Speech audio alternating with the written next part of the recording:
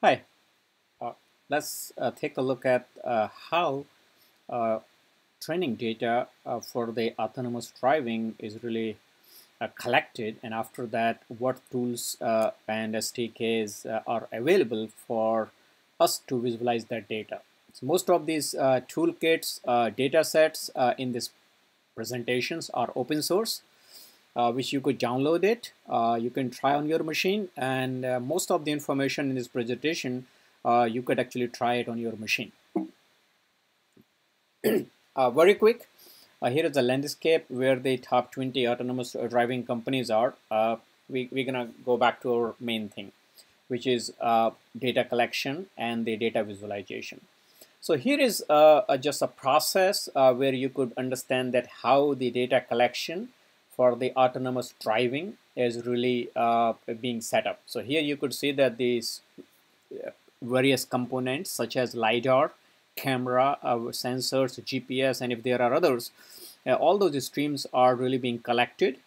And after the collection, data collection is really being done, the aggregation process runs, and which really composite the data in a way that the various information from raw data can be transformed into much more informed data, such as vehicle operation, tracklets, LiDAR points, which can generate a 3D world around the car, the camera images, depending on how many cameras are in that data set collection car, that number of images will be available, and the GPS coordinates when the car is really running, so that data can be used and uh, rendered over the map. So once the data is available, that training subsystem really kicked in, learn from data, build a machine learning model, and then those models are really being used in real-time application to make decisions around it. And those decisions are really being applied to the car sensors and other infrastructure to really apply and then take decision. Here is an example of the new scenes uh, organization, how they really set up their car to collect this data set. You can follow the link if you want to learn more about it. Here we are looking into a process where the data is really being, after data is collected, how the data can be packaged in a way that can be used in various open source data set visualization subsystem. Here we have two examples. One is from Uber AVS, which really uses something called XViz package to render the data. And the second one is a tool called open source tool called Webviz, which is from Cruise, where you can actually drop the ROS baggage file. ROS stands for Robotic Operating System, and you can compile the autonomous data set in a ROS baggage file, and using that Cruise Webviz tool, you could visualize the data. We'll be looking into the both of these tools in this example. Various autonomous driving data sets, these are all publicly available data set. Rather than putting link here, I gave you information so you can walk through. You can just search around in the web and you will have opportunity to download almost all of this data. Currently, I have about almost 5 terabyte data in compressed format with me. And when I unzip it and I try to process it, I have currently about 10 terabyte data sitting in my machine, which I'm really processing and learning more about autonomous driving and various other things in that space. Dataset annotation, mostly for image annotation, we have bounding boxes, polygonal segmentation, a line annotation, landmarks, depending on road, roadside, and various others. We have 3D cuboids, semantic segmentation, and that also include pixel-wise segmentation. I would, rather than me explain those things, I would suggest you look these terminology, search over web, and learn the best possible way you could really learn about it. If we look into the data set annotation within the image, as we see, we have various groups there, in terms of a flat group, mostly like such as road, sidewalk, parking, rail track could be in that area. Humans, person, rider, the baby in a stroller, the guy in wheelchair, could be variety of other things could come in that area. Vehicles, a variety of vehicles which we could find on the road, such as car, trucks, buses, etc. Okay, construction category, where building, wall, fence, guardrail, bridge, tunnel, that's, and even the signs. Also there is a whole separate class for that. Various objects, here that's why you could see traffic sign, traffic light, different pole group. Okay, then I would say the trash cans, in areas such as North America, we have newspaper boxes. They all comes in that area. Then we have a nature, vegetation, terrain, what really cars see while driving, and it's all depend on which where the data is really being collected. So you could see a lot more nature objects over there. Sky, and then finally ground, dynamic and static, other kinds of stuff. So this is very important to understand how much information you are really adding in your data set, which can be visualized. Okay. Next, once you have all that data available, there are a couple of ways you could create a composite data. There is a ROS bag files, and which is used by Cruise Webviz tool. There is a new scene dataset format, which you could also look into the new scene dataset format as well as the XViz. So if you look into the new scene dataset information, we could actually see here that how the dataset. So here is the information about new scene dataset, and a lot more information about that dataset. Okay, here is I think the database schema. So if you look into the variety of information what new scene really has, and if you are looking into the XViz, then XViz should be defined here. So here you could see the XViz, which is a protocol for real-time transfer and visualization of autonomous data. Again, as you see here, various sensor metrics and actions are really being added into and then fed into the XViz. I have that XViz system running locally on my machine, and it currently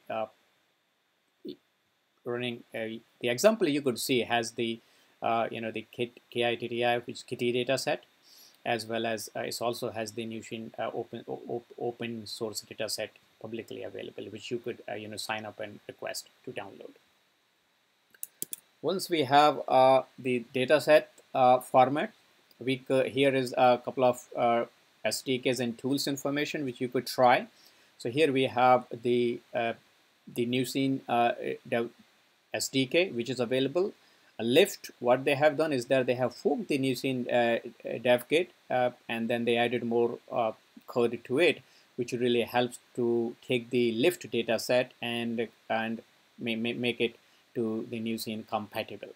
If you are learning more, if you really want to try Uber XViz, here is a link for that, as well as the ROS pack. So you could again download, try, and look around the documentation how to apply it.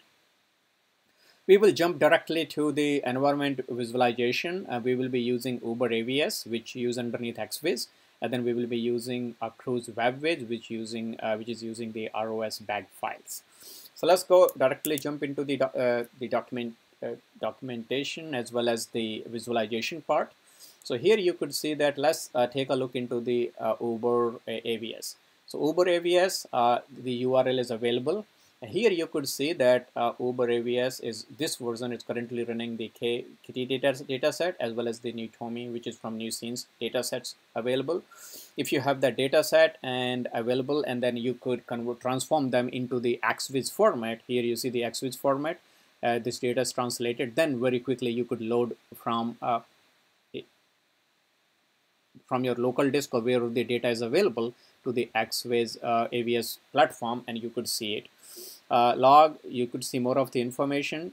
You see that it's using the Kitty data set. If you are looking into the new Tommy, it's really going to tell you that okay, this is the new scenes data set. Okay. From there, so these are the information which you could input as a data set. Here you could see that what else you could see. Here is the information about the Newtomy dataset does not have it versus the Kitty dataset. It also has the information about the wheel, the movement, left and right, acceleration, as well as the speed, current speed. Here you could see the stream, which is the various informations are available within the dataset. So here you could see the vehicle related information, different tracklets available, as well as the LiDAR world and the camera input. So here you could see there are 2 camera inputs are available. Okay, dataset is loaded. It's about 15 second dataset we have loaded based on here. And then once we will run this dataset, let's run it. Here you could see in real time various landmarks are visible. Here you could see the vehicle. If we hide it, you could see that, okay, based on vehicle information is really added to it. Acceleration, which you could see here at the bottom. If you are looking into the velocity, velocity is visible or not. Wheel angles are visible. So these are the more of, okay. Here you could see what's the trajectory of this vehicle, where it is really going. So this is like more of a vehicle related information, which is collected from various sensors. Here you could see the tracklets. If we look into the tracklets, with okay, and here visualizing them and non-visualizing them, you could see objects are visible, different tracking points. You could see the tracking points are visible or not. The labels, which really talks about, okay, what available, what kind of objects are available on the street, their trajectory. Here you could see the trajectory is really being defined, and finally the objects and their features. So you could see here the labels are also available depending on that. Okay, so for that reason, so labels, and then the types, whether it's a pedestrian, it's a car, okay, and then the bounding box are also around it. LiDAR, all the LiDAR world is really available here. You could see LiDAR world. If you really do not want to see, or you want to see, that is also available. Finally, the images, you could see that which images are visible, which images are not. So you could see here. Now, when we are watching this world, we have ability to see the different views of camera. Here you could see that we have the top-down view for the same world, which is loaded. And again, remember, this is a Kitty data set. So we are looking into the Kitty data set, where the visualization is built from available from top view, or we can have the perspective view, which we are looking just behind the car, how the car is really, and then at this real time, you could even match the bicyclist is here, and very quickly you can see the bicyclist is still there, a pedestrian was there. So those things are, you could really see that how your car is really, how the data is really being rendered in real time. Once we took here, you have ability to zoom in. So for example, if you want to zoom in, zoom out, you can also use that. You want to centralize all that information, you could do center that way. A very good visualization tool, and it has a lot more capability depending on information you will enter here. So if we look into data set, and we will change from Kitty to a new scene data set, as soon as we load this data, and the data set is about 18-second data. Here we will let it load, and once the data set view is really being loaded, we can look into the stream. Here you could see everything is very different now. It has a lot more data points. So within the vehicle, we have the different data points available related with vehicle labels. We have humans, if there is availability. So you could see adult, child, even wheelchair, stroller, personal mobility, and movable objects we have here. So again, this is all about the classes which are available in within the data set. Tracking point, trajectory, features, and the LiDAR data set, and finally the camera. So there is a one image available, which is a frontal camera. Once this 18-second data set is loaded, we will run it. Okay, let's try to run it. Now you could see here that, okay, how this, and we can actually make it more zoom. We will try to centralize it. Okay, we will try to make it more center, so we could see more close view. Okay, here you could see that how there is,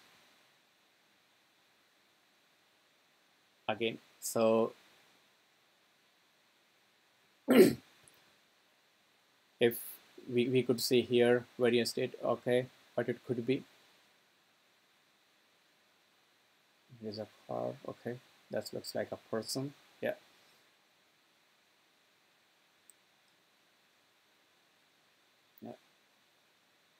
label look into. Okay, it looks like a human. Okay, so once you can actually pause at any given time, and then if you want to really see, okay, so this is type adult. Here you could, okay, here you could see this is a vehicle. Okay, here you could see again vehicle. Here what it could be, it's a traffic cone. If it is traffic cone here, looks like here, but this is more of a fire hydrant. If but again, maybe the images are not exactly. This is human adult. A lot more is coming. Adult construction, looks like this is a more of construction. So here is construction, and here you could see these are the barrier. So looks like these are the barriers are identified. So here you could see these various barriers, and again this is a construction worker. So